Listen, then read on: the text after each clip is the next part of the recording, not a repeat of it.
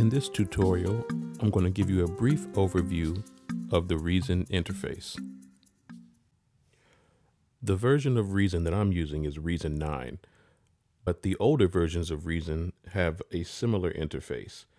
They'll have a sequencer window and a rack window.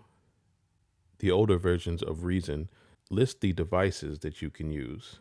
And of course, in Reason 9, there's a lot more devices. Now, in Reason 9, you also have a mixer, which is another window that comes up, and it looks like a general mixer on a large mixing board. So to get started, we can load an instrument by either dragging it in, or we can go to Create Instrument, and it'll give you the instrument that you want, and you can double click on that instrument. And also in Reason 9, you can create an audio track. And if you look at the rack window, you'll see all these instruments that we loaded up, as well as the audio track. And whenever you see an arrow, you can always click on it and it'll open up more information.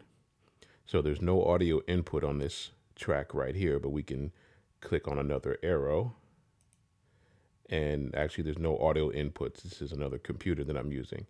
And also, just to draw your attention at the top, whenever you're doing interface with other equipment, other software packages, you will be able to see your audio driver, what drivers you're using, whether you're using Reason as a slave or internal, and you'll be able to see how Reason is working with your interface in this hardware interface.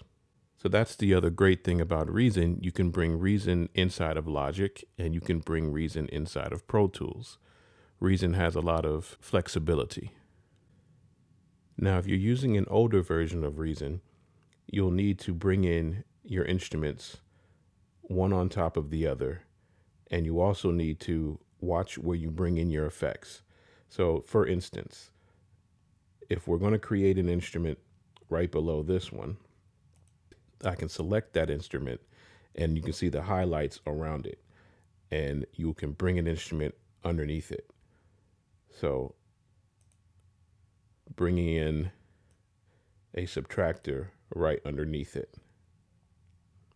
And if you're going to be using effects, so let's say for this instrument right here above, I highlighted it and I want to bring effects into that instrument.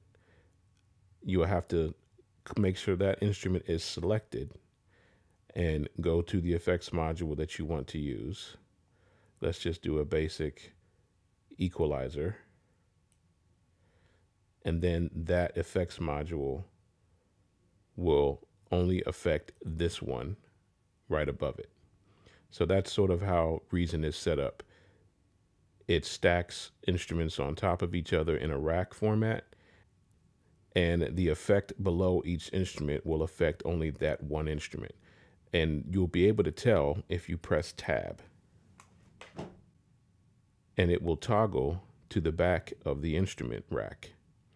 And you'll see how this instrument here, the left and right outputs are going into the equalizer input, and the equalizer output is going into this mix track.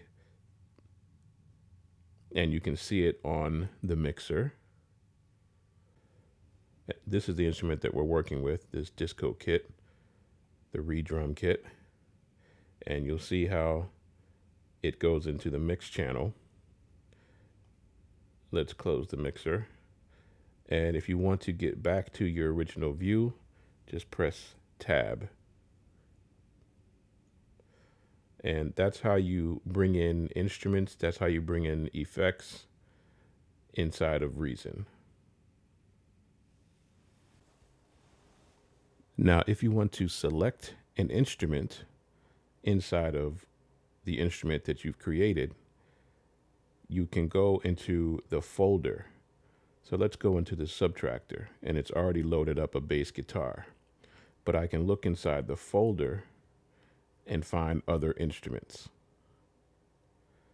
Now, the other cool thing about Reason, if you just want to find an instrument, you can go into the list of instrument sounds and you can actually find the sound by the instrument that you're looking for.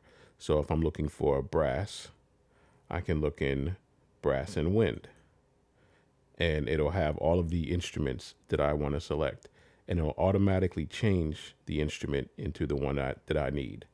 So if I wanted a fat brass sound, I just double click it and it already changed the instrument into the one that I needed.